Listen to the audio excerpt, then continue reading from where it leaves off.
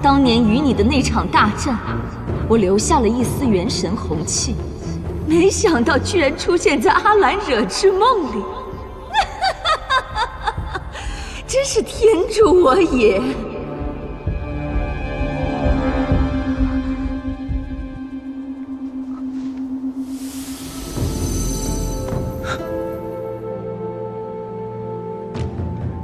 小白，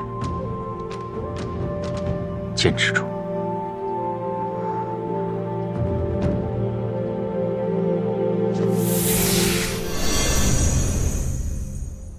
待我收回这红气，就是我冲破这结界之时。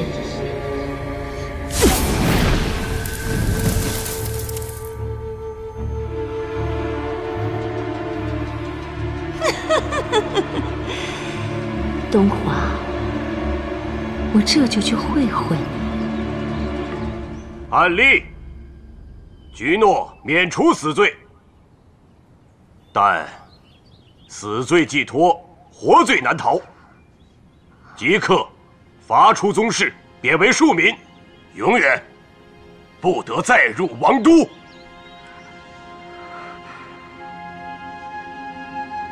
谢夫君不杀之恩。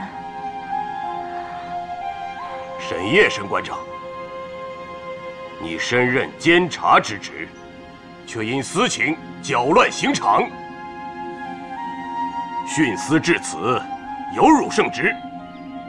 本君当向九重天回禀，将你逐出奇南神宫，贬为一介庶民，永远不得再入王都。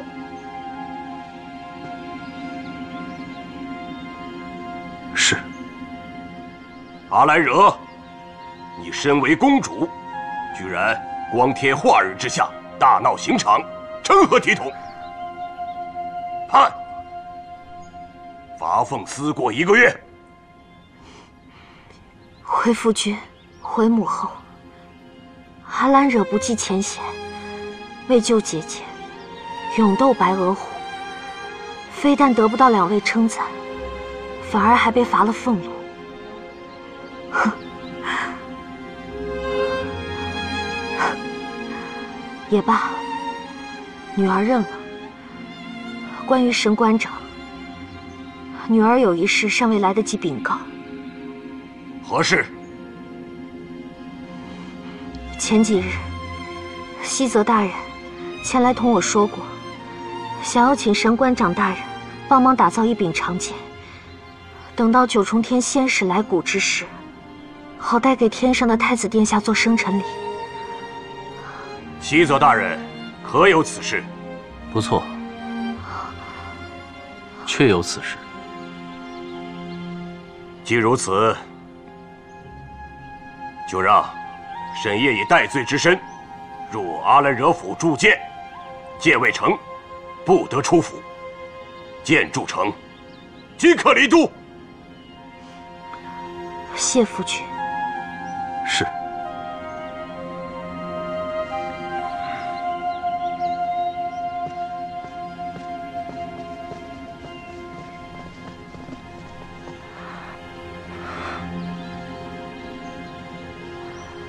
表哥，对不起，是我连累了你。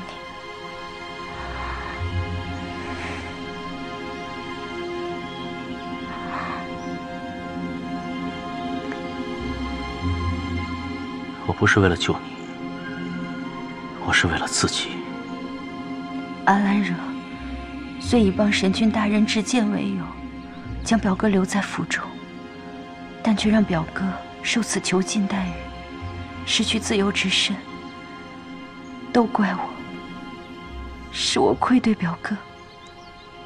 你走吧，好好活着。表哥。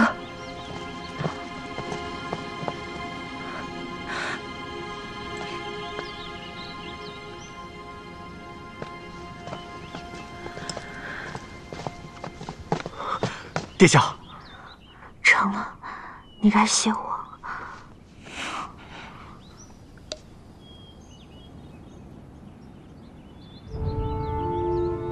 他若不是阿兰惹，为何竟做了和当初一样的选择？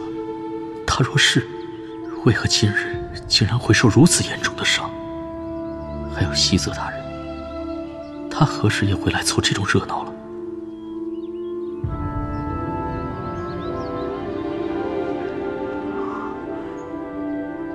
他怎么了？此事是你让他上去的，这是阿兰惹的选择，但不该是小白的选择。都是你告诉他的。